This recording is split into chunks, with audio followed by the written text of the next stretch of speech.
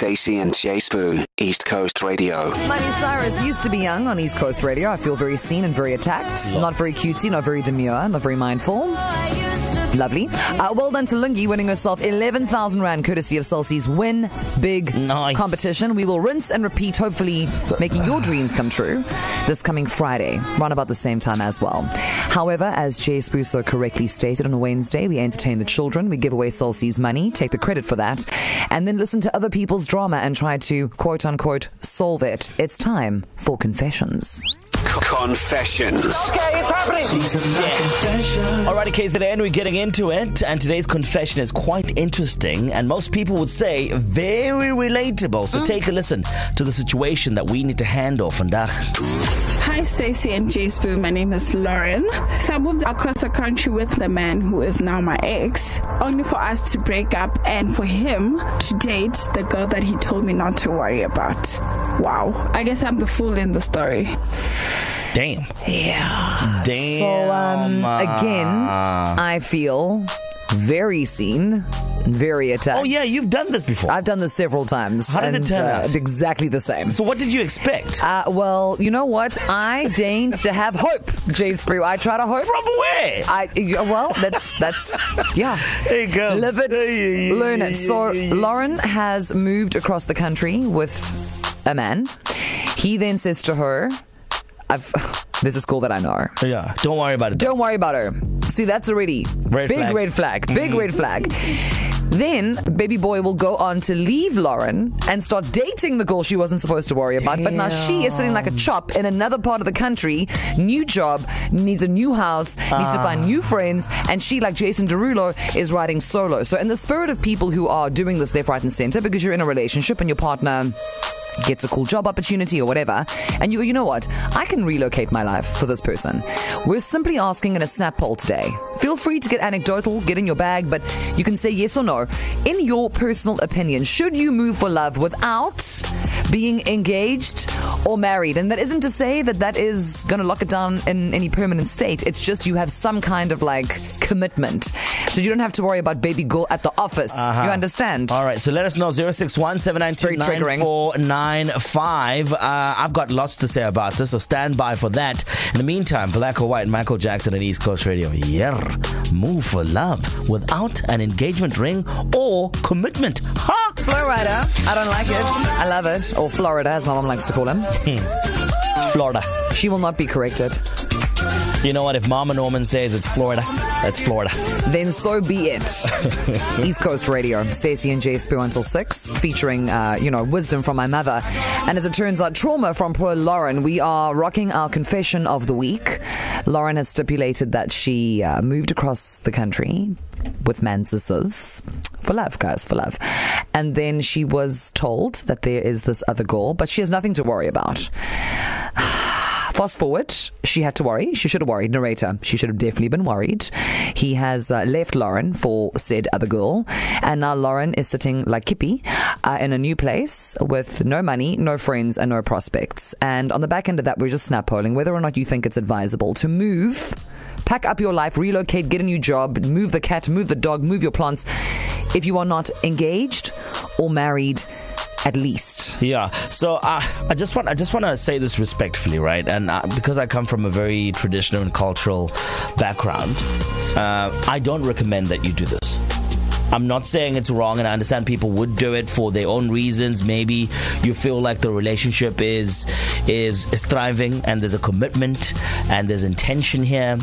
But for me personally, if there's no ring on it, if there's no intention to get married, things like having babies when you guys live together can happen, and then eventually you break up and then that child suffers. So for me, from where I come from, because I've seen a lot of this happen, it always, as far as I know, see again, respectfully, as far as I know, it's a no-no. I do not recommend. Stacey's looking at me like I'm reading her to filth. Yes, I am, in a very respectful way. Well, look, in my defense, I had to move from Cape Town to Joburg. Yes. There was a boy, a boyf. He is no longer my boyf, okay? Then I moved from Joburg to Durban. There was a boyf. It's no longer my boy. So, some of our baggage shifted during turbulence, during the move, obviously, and nothing will traumatize you quite like having to be in you only have that other person. Yeah, you don't know anyone else. I think it also depends on your stage of life, how old you are. I feel like if I was going to do something like that now, I'd be more measured and considered, calculated around it. Yes, don't necessarily know that you need to be engaged and or married. You just need to understand that if this doesn't go right, you have guess what? You are not a tree. You can pack your life up and go back.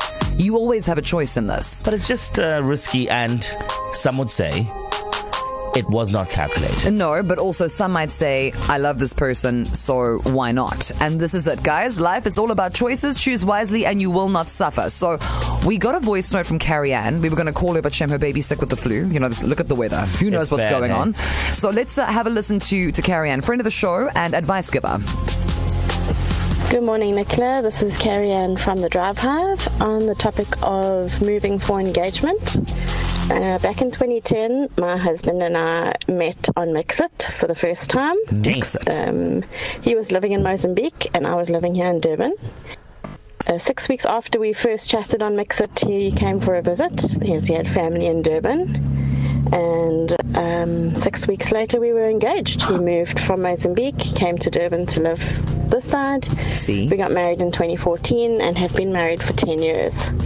So ours was a success story. All right, so there you go. There are a few. Yes, there can be miracles, but we're continuing this conversation because I can sense that you, sitting in the car right now, listening to us having this conversation, have quite a lot to say. Should you move for love without being engaged or married? 061-792-9495. We're going to be playing your mashup in exactly 7.5 minutes time after some No Doubt, but I cannot wait to hear what you, when honestly, have to say.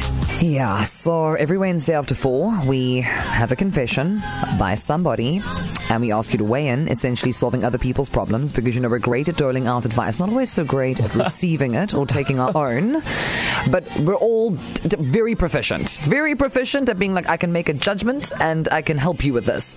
And people on the receiving end of this do find it very helpful. So today's confession is from Lauren. She's moved across the country to be with her man. He's saying to her, I met this girl, but you don't have to worry about it. Lol cat, she should have worried. He left her. He's with that girl. Now she's in this new place. Should you ever move for love if there's no guarantee, i.e. engagement/marriage already in the mix? Is that just risky behavior? Hey guys, it's Anita. So I would say take a chance on love, because at the end of the day, whether you're in a committed relationship or not, that doesn't stop a chola from choling. Hey guys, I'm Mzansi from Men, and for me, no, do not move out without engagement or commitment. Hey, Stacey, J Spoo, it's Janine from Kloof. I moved from Johannesburg to KZN for love, and we will be celebrating our 27th wedding anniversary next month. No, I'm not moving if there is no ring on my finger. Listen, each their own. The full podcast is available on ecr.co.za. But as we wrap this up, in my head, it's concluding to the fact that people are going to do what they want to do. Well, actually, 90% of the people who responded to this conversation across our WhatsApp channel, our social media, and today on our WhatsApp line, 90% of people said yes. Wow. You should. All right, so there you go. Do it. People going to do what people going to do. We're going to wrap up the show, rather the hour. Not the show. Get a grip, babes. Bedtime. That's where there's like bedtime. Stacey and Jace Boo. Weekdays 3 to 6 p.m. East Coast Radio.